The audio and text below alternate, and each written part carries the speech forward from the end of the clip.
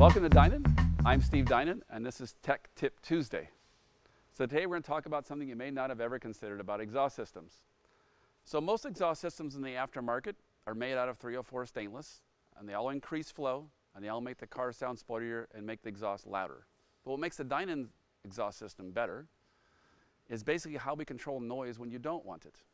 So Dinan goes through great lengths to get rid of that noise, but still make the thing as sporty and make as much power as possible. So we do it with a couple of high-tech things.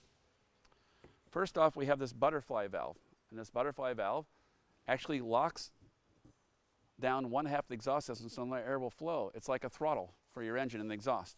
This is computer controlled off the engine ECU, and it's a bigger diameter valve than the one that came on the car, so it will flow more, and it's closed. So when you're driving down the highway, it's nice and quiet. Then when you go into turbo boost, the butterfly opens, lets all the exhaust out, lets the noise out, makes it sound sporty, but you don't wind up with any compromise under normal driving conditions.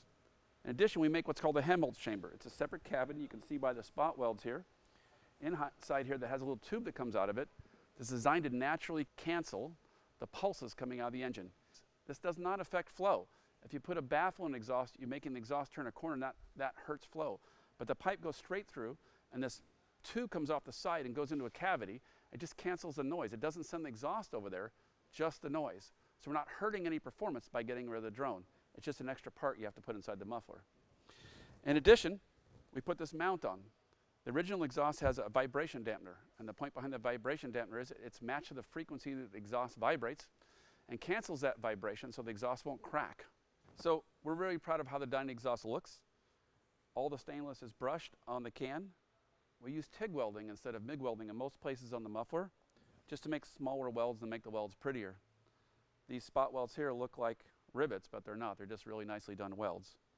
In addition, the Dinan logo on the tips are hidden inside the bumper skin in the back, and when the exhaust gets hot, they pop out and you can read the logo. The reason we don't make them stick out all the time when it's cold is because then when it gets hot, they would stick out too far and you might burn your leg on the exhaust when you put something in the trunk.